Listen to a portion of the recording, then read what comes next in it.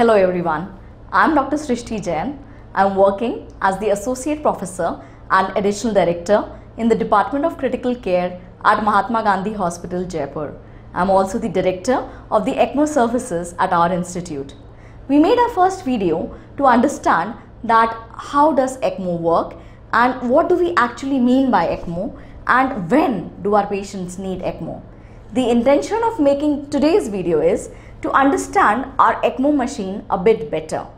For a simple person, our intention today is to understand that how this machine works. So, we need ECMO in two types of patients. One who have a reversible heart failure or those who have a reversible lung failure.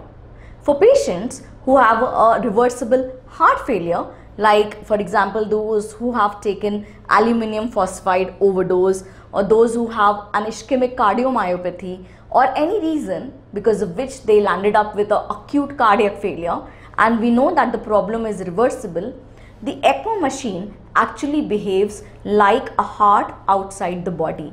It's an artificial heart.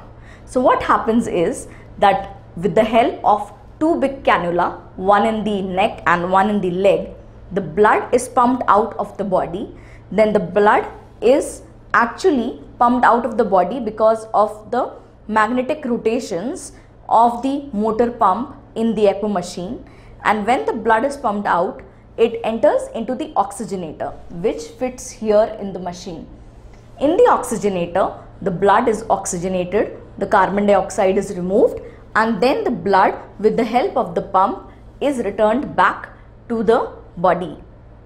The settings on the ECMO console help us to adjust the revolutions per minute, that means the speed at which the pump will rotate, because that will denote that how quickly the blood will come outside the body. When it is used for a heart failure, the machine is actually behaving like the artificial heart outside the body. And the settings are done depending upon the cardiac output that we have decided that we need to support the other organs of the body. Similarly, in the patients who have reversible lung failure, like the patients, those who have pneumonia, ARDS, COVID lungs, which were very severe, which were not able to be oxygenated just on the ventilator, we needed the ECMO machine. Now, how does this machine helps?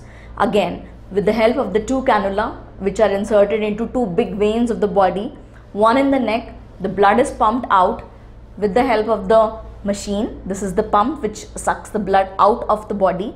Then it goes into the oxygenator where the oxygen is added and the carbon dioxide is removed, and blood is then brought back to the body through another cannula which can be into one of the big leg veins.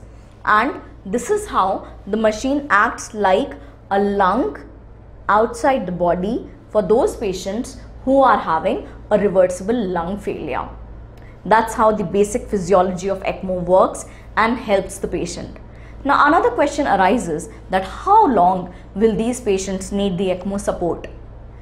In cases of reversible heart failure, we try to come down on the ECMO support, come down on the rotations as we see on the daily echo reports, the pumping of the heart.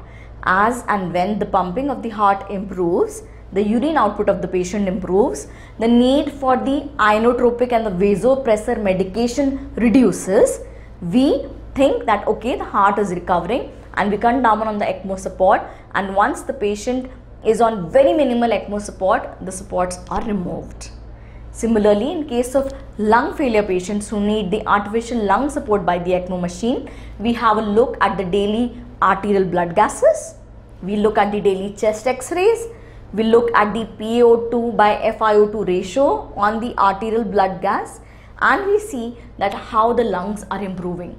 And then we start reducing the sweep gas flow on the oxygenator and the FiO2 of the oxygenator, and we see that how the patients are needing less and less of the ECMO support and able to oxygenate their body from their own lungs. Again, very important, before we take the patient on ECMO is to assess the reversibility of the situation, because reversibility is an extremely important thing. So this was all for today. Thank you so much for your patient hearing. Thank you.